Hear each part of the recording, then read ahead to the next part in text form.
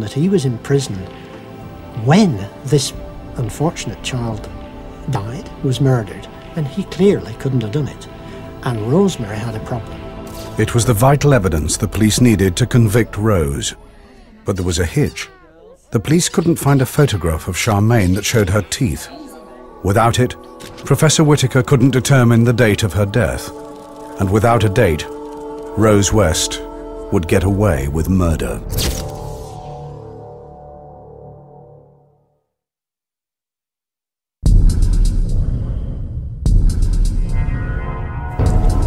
Before he killed himself, Fred West confessed to the murder of 12 women.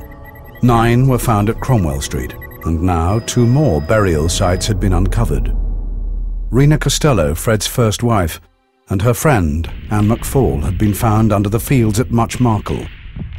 And now Charmaine, Fred's 8-year-old stepdaughter, was being exhumed from 25 Midland Road.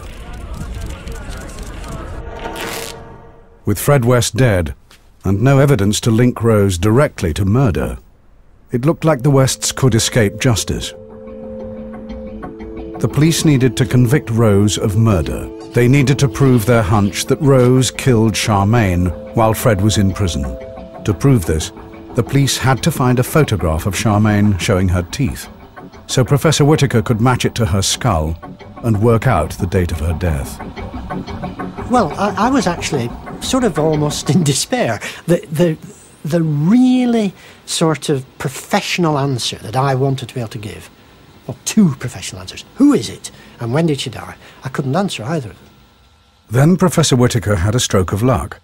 A fax, intended for Rose West's defense team, was sent to him by mistake. I couldn't believe it. Out came not a kind of sort of document, which I could sort of look away from and, turn it over and take away. It was a photograph. And it kept coming out, as faxes do, and it came bigger and bigger and bigger. It was the photograph of Charmaine West that we'd been looking for months and months and months. The police were also able to locate the photographer, who not only remembered the session, but also had a record of the date he'd taken it. This was the breakthrough they needed. Now that they had a reference point, Professor Whittaker could measure the amount of growth in Charmaine's teeth between the time the photo was taken and the point where growth had stopped.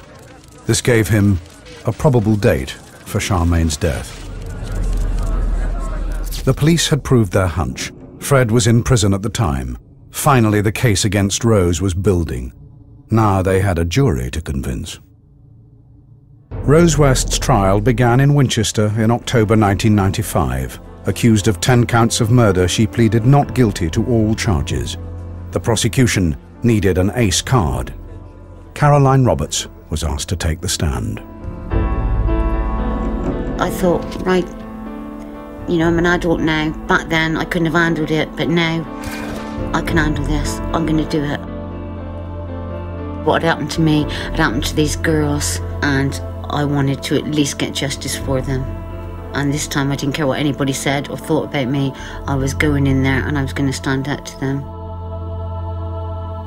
I knew she wasn't innocent.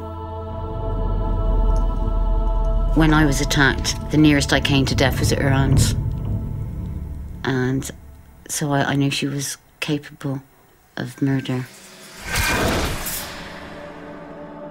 Had the combination of Caroline's strong witness statement and Professor Whittaker's evidence from the photograph helped to swing the jury? The jury came back. Rose West was found guilty on 10 counts of murder. The trial judge, in sentencing her, said she should never be released. She has always, from that time and continues to do so, maintained her innocence.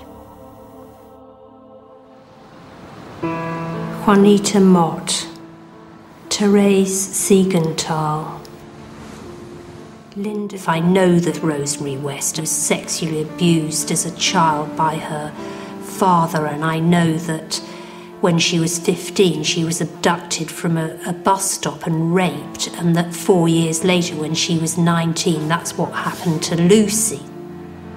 Catherine Costello. And I gradually, as the years have gone by, I felt more compassion for her. Lucy Partington. And I do hope that something of her life can be healed.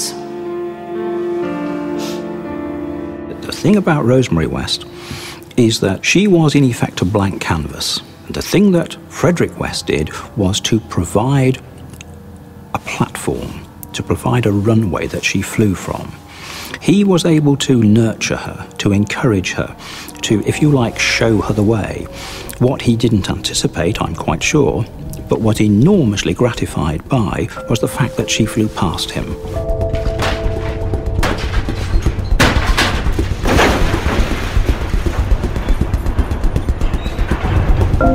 In 1996, the police supervised a 5-day demolition of 25 Cromwell Street.